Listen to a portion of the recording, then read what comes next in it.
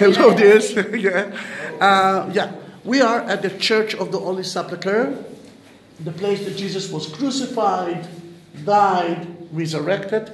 We've already been in the tomb of Jesus, which is not so obvious.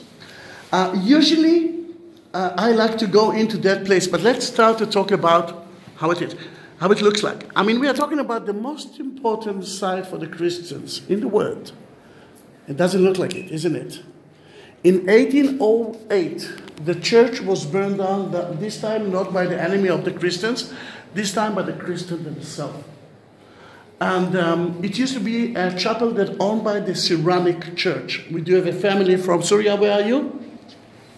And I know that there are more. Say hi. Here they are. When they came back to their chapel, the Armenian told them, it's not yours anymore. They're still fighting who owns the chapel. Until they figure out who owns the chapel, no one will maintain it. But we didn't enter because of it. Actually, we entered this time because of it. But it's not the main story here. If you will let me go in there, what you're going to see is a tomb. A Jewish tomb from the time of Jesus.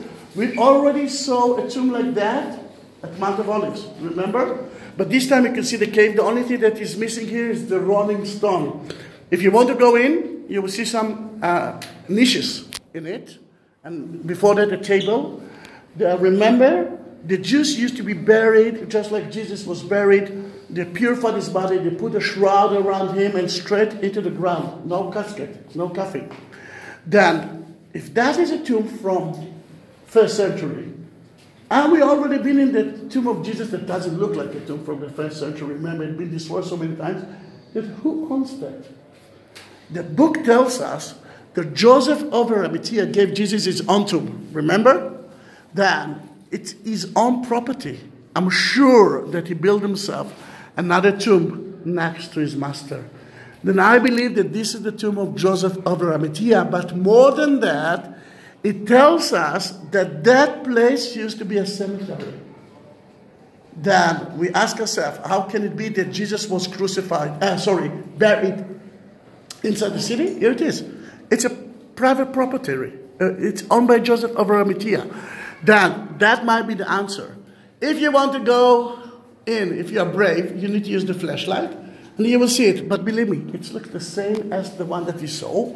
I will wait for you outside because it's a little bit humid here, a little bit stinky. Still, it's important for me at all. My Ceramic friends, you must go in. And do you have a lighter? Does someone has got a lighter here? No one smoke? Good. Good. In that case, we will do it in a different place. I want them to light the candles. Then I'm waiting for you outside. It's the end of July, July 31, actually. 2018, Jerusalem, Israel.